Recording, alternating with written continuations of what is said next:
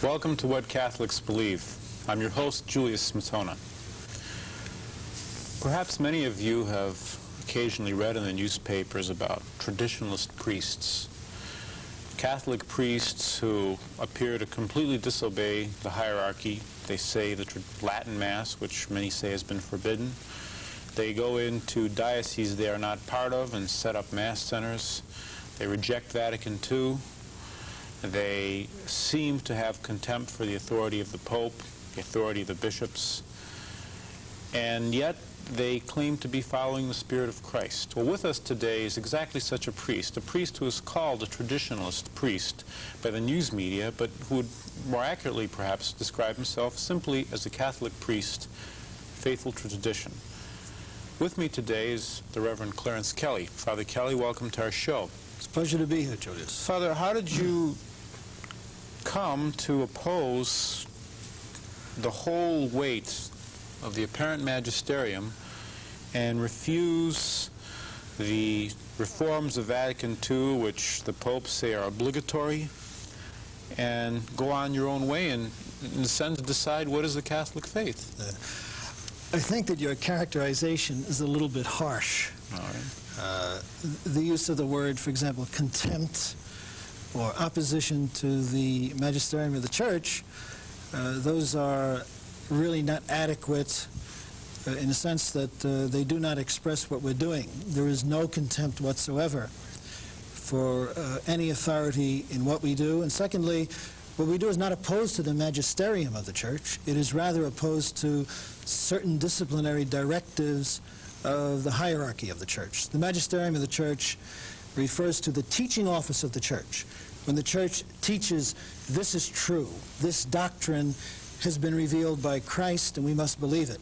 That's the magisterial office or the teaching office.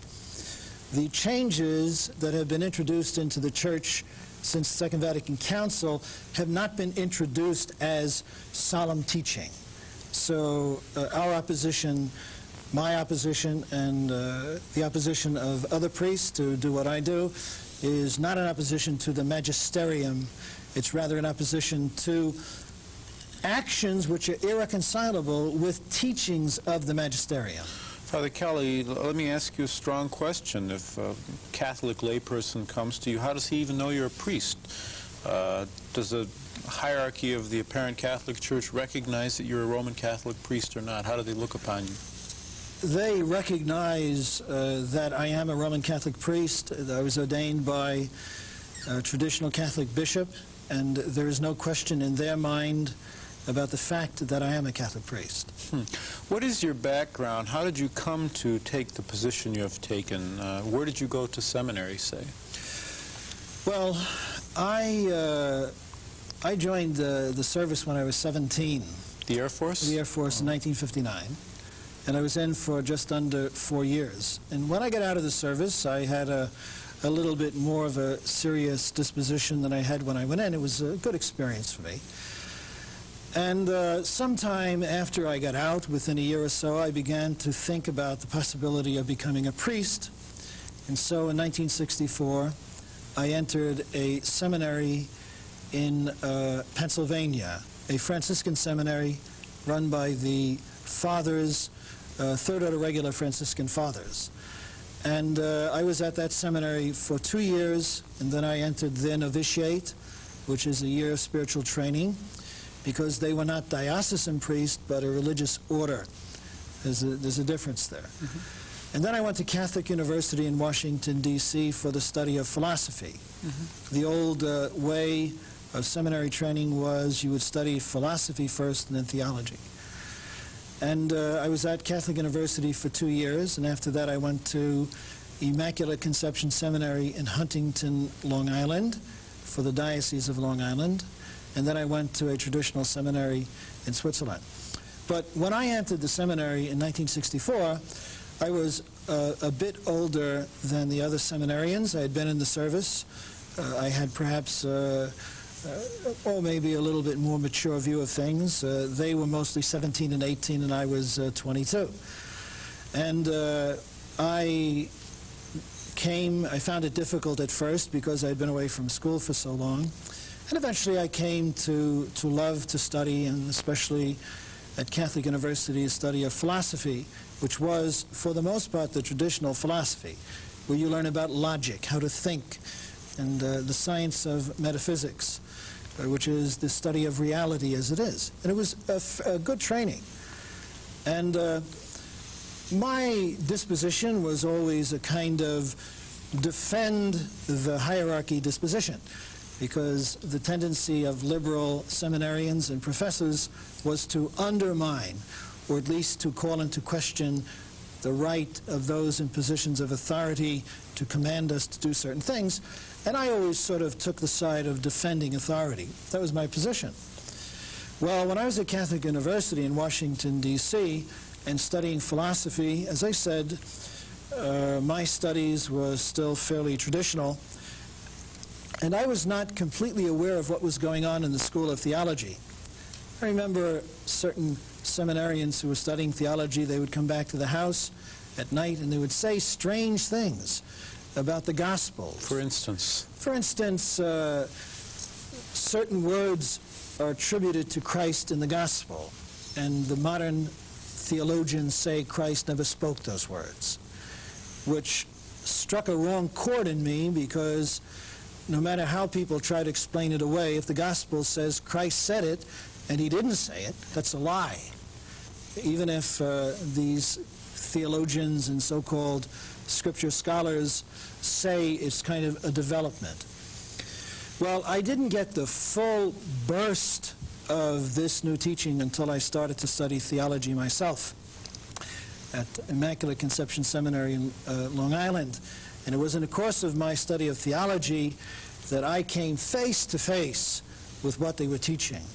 And what they were teaching was a radical new religion, a religion which was not only inimical to Catholicism, but which would be even at odds with a kind of conservative or fundamentalist Protestantism. It was a radical and dramatic departure from Roman Catholic faith. And I found myself now in the strange position of being at odds with the ones who were teaching these things. You know, this brings up an interesting point, Father, in that an event which certainly drew a great deal of media attention, the disciplining, if we may call it that, of the Reverend Charles Curran. And what I think it served to, the point of this was, is does this man have the right to do research independently of Catholic positions and to come up with his own ideas which were at odds? Right. And the upshot of the whole thing was that this man is an anomaly.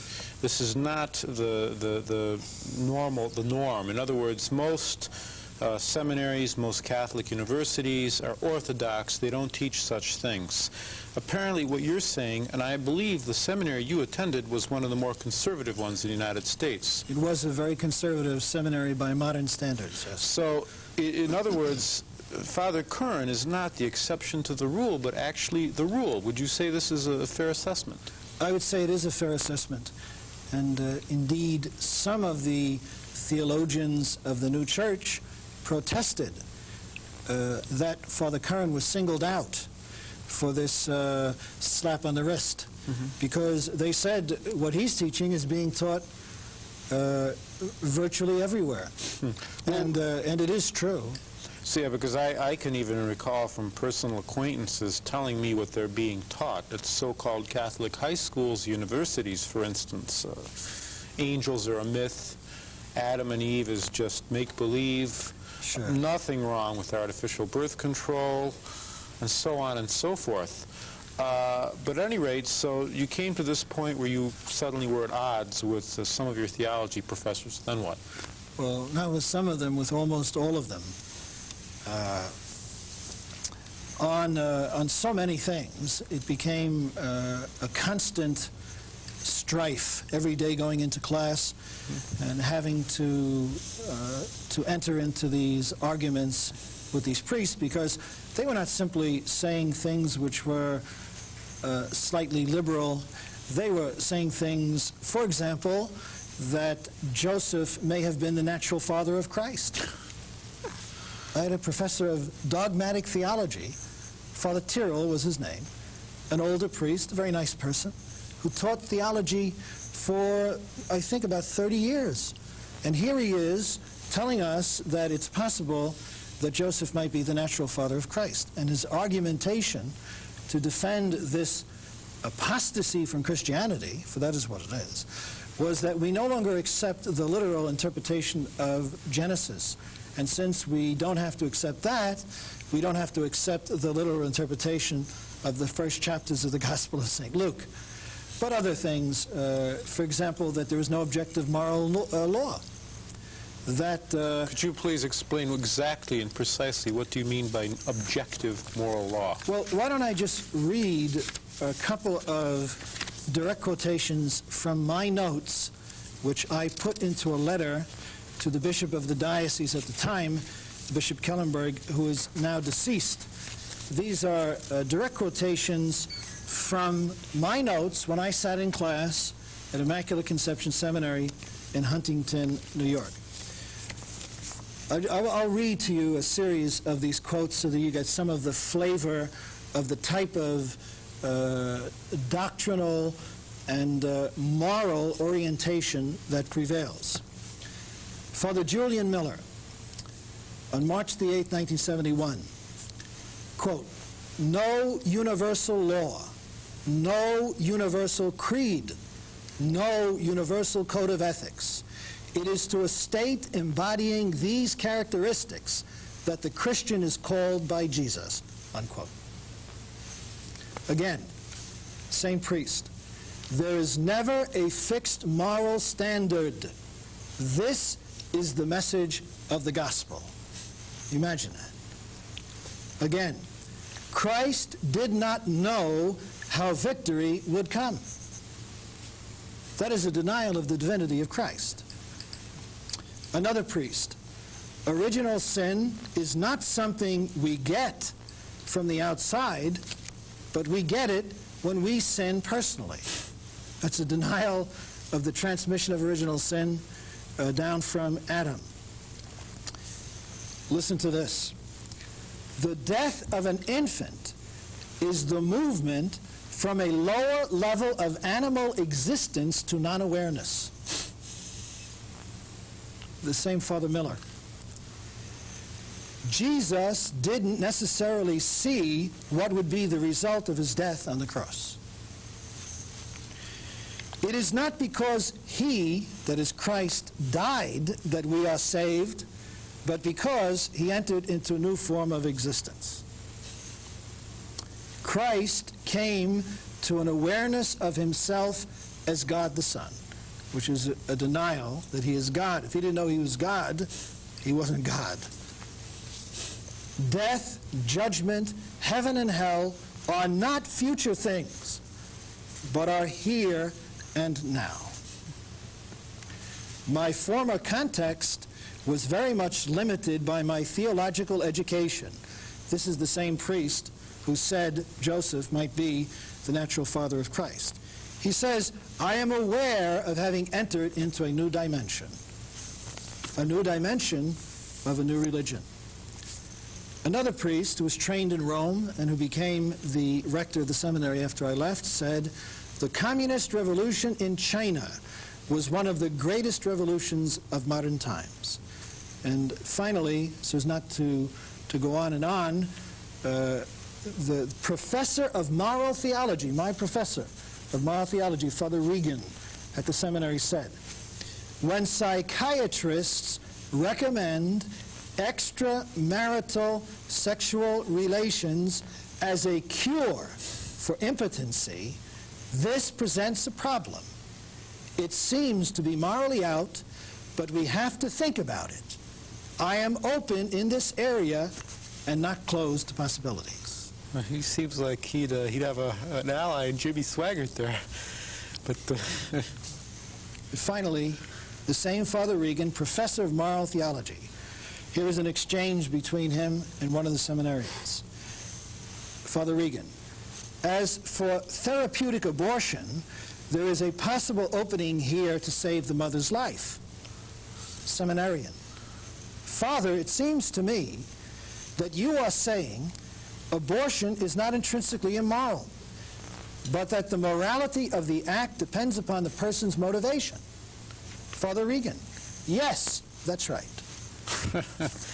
Well, now, when I wrote this letter to Bishop Kellenberg of the Diocese of Rockville Center, I went through my notes, and I didn't study them. I went through and just picked out quotations, kind of at random.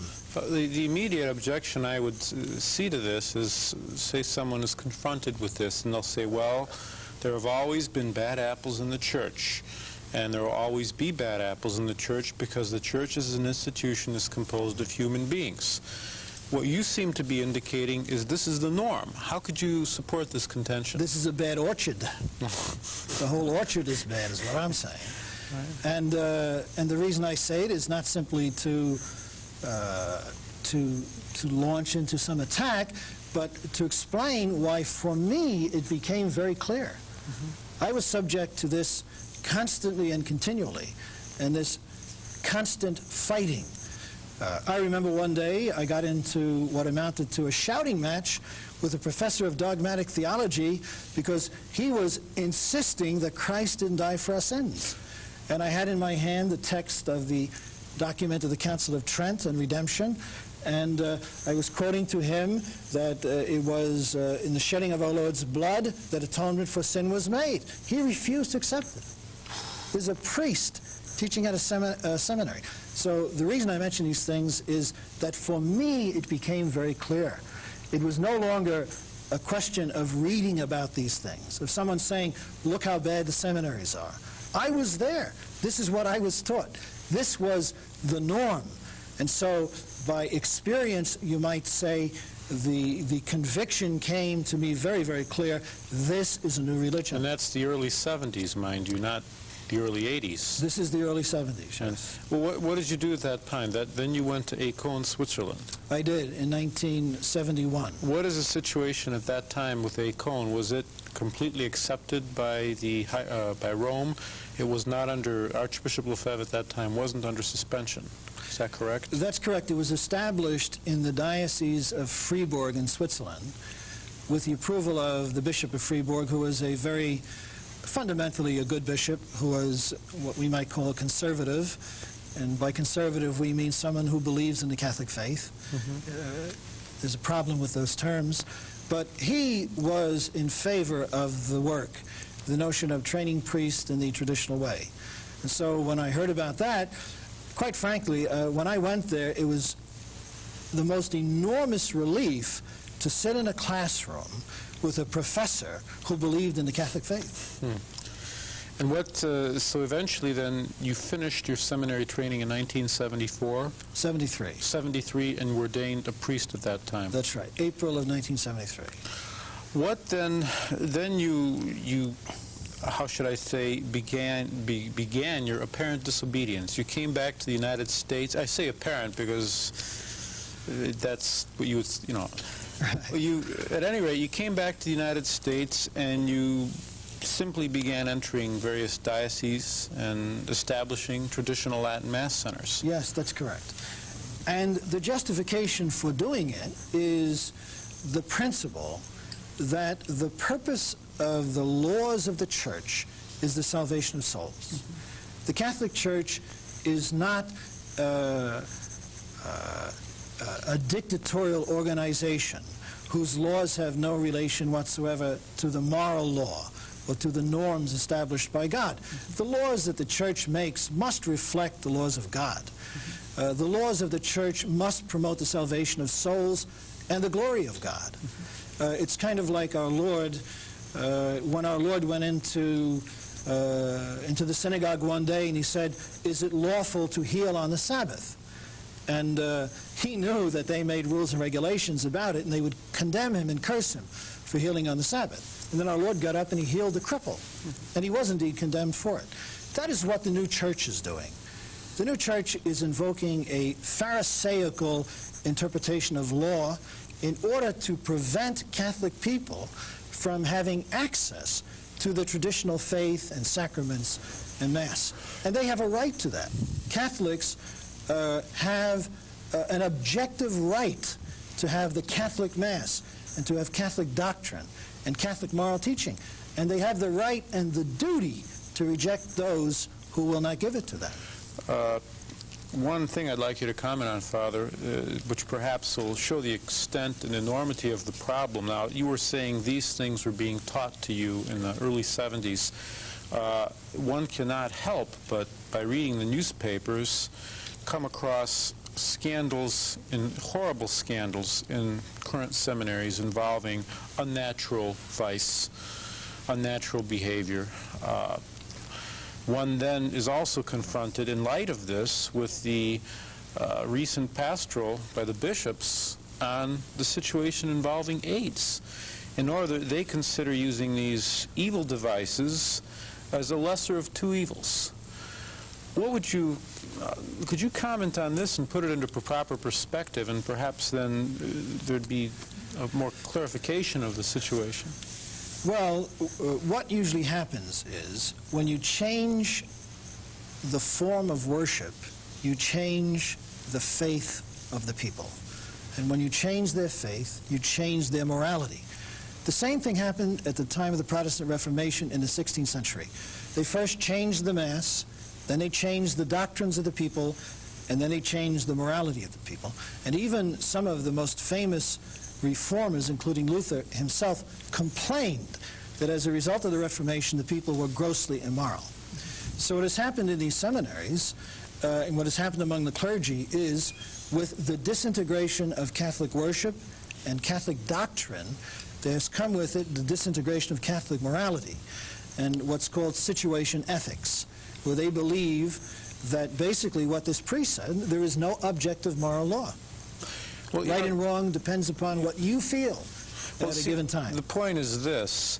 In the early 70s, this was done under the table, so to speak. And I think what this illustrates is that now, 16 years later, the bishops openly come out with a horrible document, which in fact the Cardinal of New York said he would not promote in his diocese.